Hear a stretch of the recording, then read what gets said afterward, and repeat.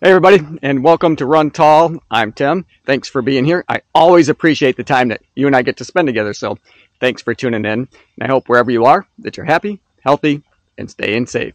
On today's video, I'm going to be reviewing the brand new Nike Air Zoom Pegasus 39.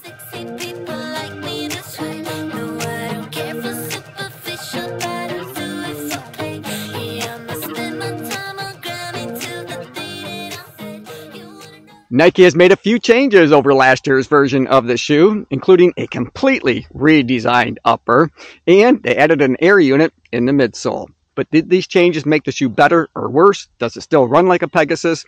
And would I spend my money to purchase these again? Well, those are the questions that we're going to try to answer today, so be sure to stick around. But before I get into it too far, I always like to demonstrate what it looks like to run in the shoes I'm about to review for you. So let's do that. But then when we come back together, I'm going to take a real close look at the Nike Air Zoom Pegasus 39.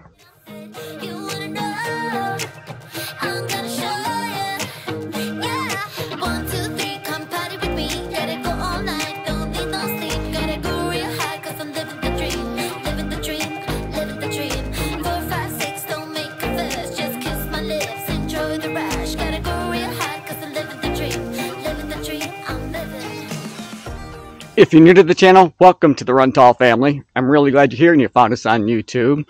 Now, I post running shoe reviews, comparisons, and shoe battles weekly. So if you enjoy watching running shoe reviews and other videos about running, be sure to subscribe to the channel and don't forget to click the notification bell so you'll be notified each time that I upload new content.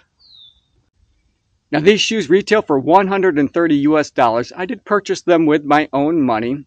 Now, they are a neutral road shoe that I ordered true to size, and I'm glad that I did because the fit is spot on for me, but we'll talk more about that when we get to the upper. Now, they did lose a little bit of weight over last year's version of the shoe. For US men's size 9, which is what I wear, on my scales, they came in at 9 ounces. And for the rest of the world, I'll put the grams up on the screen for you as well. So let's start. We'll talk about the midsole first. They're a real pleasure to run in. It's got a very natural feeling to them, and that's because they still feature their React foam, basically from the heel to the toe.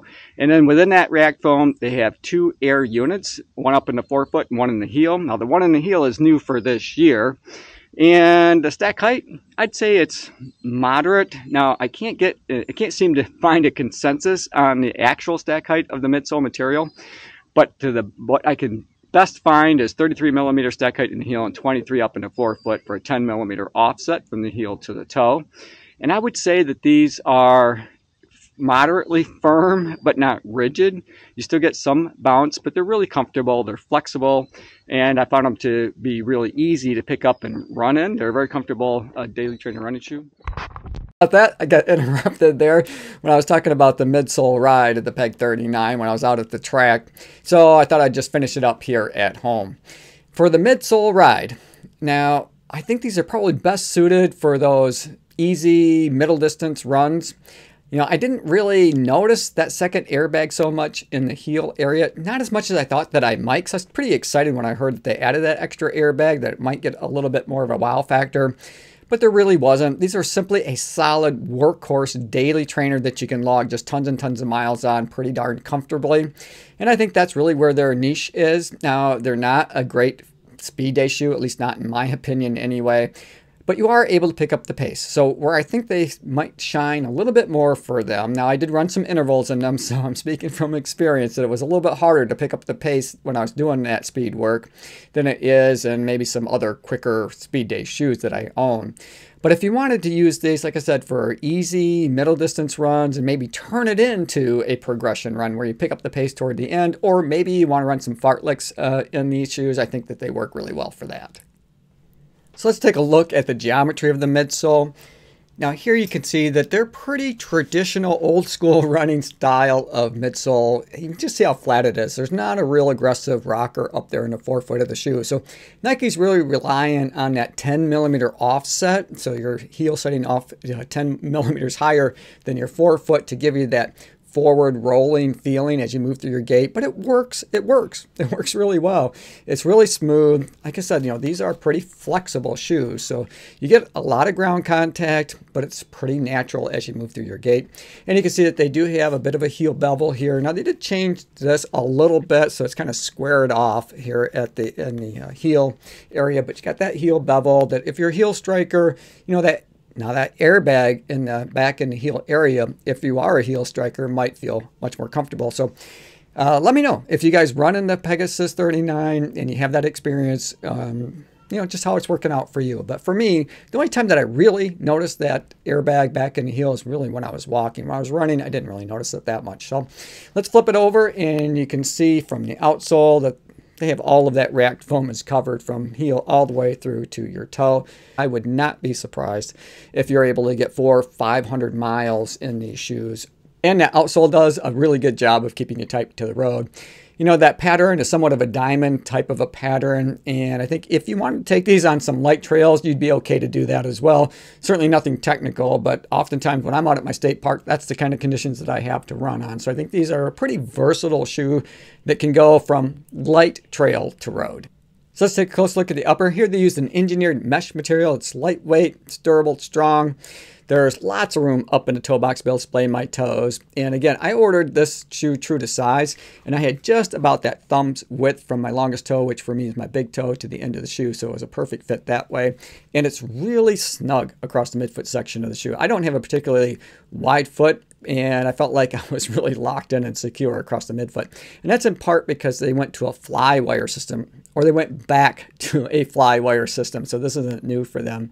And the way that that works is they've got actually a couple layers of material here. And those fly wires you can see on the inside there. Now they run between two pieces of material, the upper material, and they go all the way down and are sewed into the midsole. Basically band your feet in. And so you get a really tight, snug feeling across that midfoot. I really liked it. You're locked in and secure. You're not going anywhere. It was easy to get dialed in very, very quickly using that system.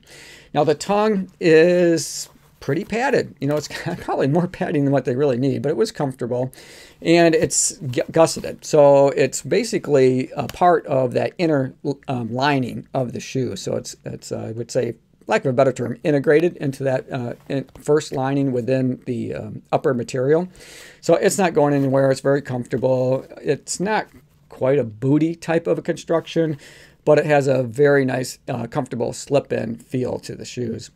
And then as we look at the padding around the heel collar and the tab, lots of padding there. This is a really comfortable shoe. I wouldn't say, it's definitely not a max cushion shoe, and it's not an overly plush shoe, but they've got more than enough there to keep me comfortable. I didn't have any kind of issues around my ankle or on my Achilles. It all felt really good.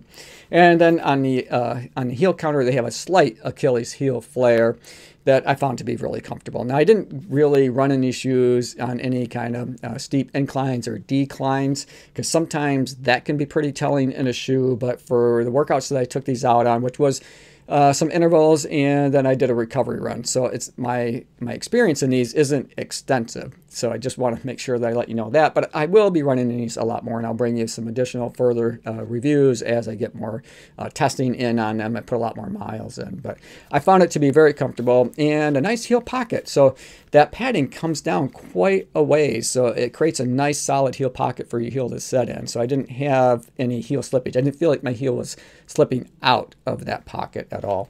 And as I turn, put it up on my shoulder and give it that pinch test, there's quite a bit of structure back here that adds a little bit of stability to the shoe. So overall, I'm really enjoying the Pegasus 39.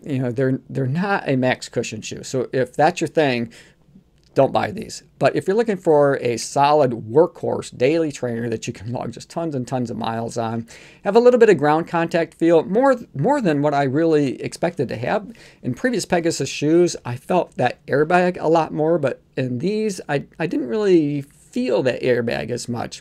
In previous versions of the shoe, I kind of felt like that airbag was setting so that my toes almost kind of wrapped around it to spring off. Here, I felt like maybe they moved it back just a little bit, so it was more of a solid placement, so that when I struck the ground, it was more dispersing my impact than it was creating a way for me to push off or toe off. But I found it to be really comfortable to run in and a very natural feeling. I do think they're worth the $130 that they're asking for them. You'll definitely get your money's worth.